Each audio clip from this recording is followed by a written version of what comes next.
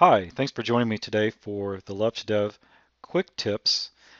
And today we're going to go over a potential issue where a website resource may not get loaded, and you're going to get a funky error message if you look at the developer tools when you're trying to troubleshoot it.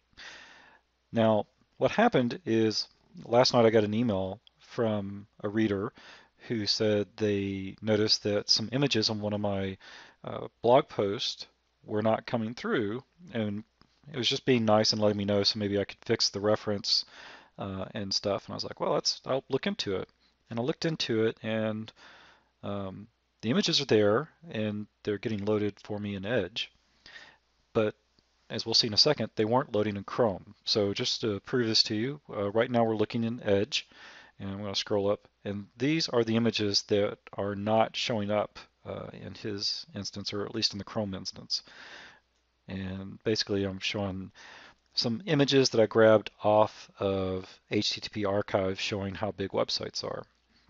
Now if we go to Chrome and we look at the exact same web page, what we're going to find is those same images are not even rendered. Now in his case, he was using a Chromebook, and his version of Chrome actually showed the kind of empty image visual that you might recognize with the little frame around it or whatever. It kind of indicates that it's a 404 bad reference to the image. So, I thought, well, maybe I've got the URL improperly written. I had been moving image assets from Azure over to AWS over the last month or two, and I thought, well, maybe the images didn't get copied over for some weird reason, I just didn't know it. But as it turned out, it was neither. So as the images, as we just saw, are there. And what I found when I went and looked in the network waterfall, I can just make it images so it'll, or actually it's very interesting. It doesn't show up there. So anyway, we're looking at the network waterfall. And if you notice, it's actually got a lot of references to those different images. And this is the reason, the status. So if it's normally not found, meaning that the URL doesn't exist, you're going to see like a 404. For example, we see the 200, which means status good. It returned the request as expected. But here we're seeing failed and then net with some colons and then kind of an error code, error blocked by client. And I did some research on this, and it turns out what that means is that a Chrome extension has stopped the request. And I believe you may also see this using fetch in a service worker. I will verify that, but I think I saw that last month as I was kind of playing with some service worker things. Now I don't know why the extension is blocking these. It looks like from doing the research, it's one of the ad blocker extensions.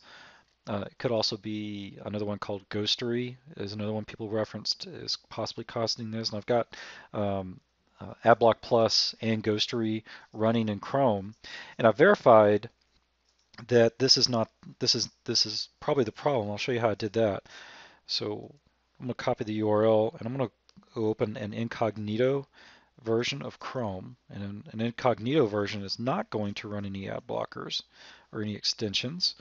And this time when I load it, we scroll down and we can see that the images are there. So the problem I have right now is I don't know how to properly change the images or what criteria the ad blocker is using to choose to block these requests. I'm kind of looking into that right now. But if you run into a similar scenario where an image or maybe a CSS or JavaScript file is not getting loaded, it may not be the browser itself. It could be one of your extensions like AdBlock Plus or something along those lines that is interrogating all the requests and filtering for you that may be causing the issue. So if you're not seeing a 404 and you see this this error blocked by client status, then I would look at the possible extensions. And what I'm going to do is I'm going to play around with the names later on and see if that fixes the issue or not. So that's today's quick tip, and hopefully it'll help you troubleshoot some potential issues or reports that you're getting back from customers that you may not have experienced during your testing and QA cycles.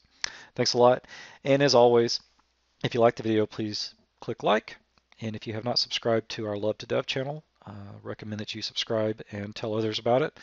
And also look for our newsletter and sign up for that as well. Thanks a lot.